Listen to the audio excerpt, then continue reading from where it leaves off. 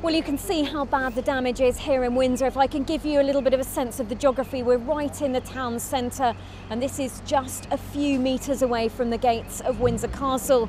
Well, the blaze broke out here at just before 10 o'clock last night. The building was being refurbished. It was empty, but of course there's significant damage. The top floors have collapsed, the scaffolding has buckled away. Well, the heat and ferocity of the flames meant fire crews weren't able to get inside. At the peak, there were 18 fire engines here trying to stop the flames spreading to nearby buildings. Well, there are some families living close by who were told to leave their homes immediately. We ran into a mother this morning and her 3 young children who'd had to abandon their house wearing only the pyjamas they'd gone to bed in last night. I've been speaking to fire crews this morning. They say they expect to remain here certainly until this evening. You can see they're still damping down. There's structural engineers around just trying to make sure everything's safe before they can pull out.